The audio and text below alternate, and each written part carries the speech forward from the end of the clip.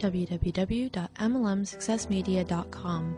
Videos, audios, books, and other resources for networkers.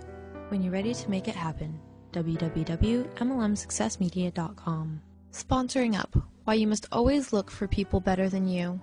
In network marketing, one of the biggest challenges is your posture. When I talk about posture, I don't mean the way you sit, but rather your overall confidence, charisma, and composure when it comes to pitching your network marketing business to your prospects and training your downline. When someone is new to network marketing, they tend to approach those who are very close to them personally, or people who are of lower social status compared to them. They tend to seek out those who are younger than them in terms of age and experience, people who are earning less money than them, people who are less confident than they are, people who seem to be going through a lot of struggles in life outwardly, people who are generally not doing as well as they are. Now, there is nothing wrong with sponsoring down per se, but think for a moment. If you build a team that is worse off than you, what do you think your organization will be like? What about your people?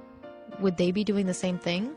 How much lower can you go before the sponsoring chain hits rock bottom? Of course, I'm not implying that a person of humble and lowly stature cannot achieve success in network marketing, but I'm referring to the duplication process. If you want to achieve tremendous results in your downline building efforts, you have to be able to sponsor up, which means approaching people that are generally doing better than you.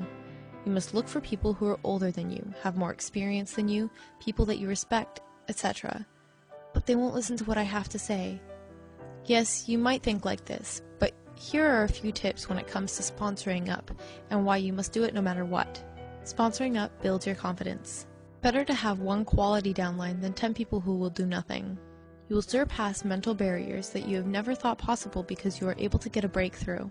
Sponsoring up will give you a chance to tap into networks that are far beyond your reach. If you have a CEO in your organization, he will open doors in ways that you cannot imagine. Don't worry if they won't listen to you.